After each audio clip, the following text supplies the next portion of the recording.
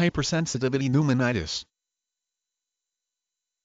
Hypersensitivity pneumonitis, a type of inflammation of the lung that develops from breathing in a foreign substance. Molds, fungi or dust are the most common substances that cause this reaction. Symptoms vary according to severity and can include shortness of breath, coughing, and fever, and chills. The symptoms may develop within 4-6 hours after inhaling the offending substance, or the symptoms may be chronic in cases in which there is continuous exposure to the agent. The most common type of hypersensitivity pneumonitis is bird fancier's lung, caused by repeated exposure to proteins in the droppings or feathers of birds. Farmer's lung is another type of hypersensitivity pneumonitis that is caused by exposure to dust from moldy hay, straw, and grain. The condition can also develop as a result of chemical exposures or exposure to organisms that contaminate heating or air conditioning systems.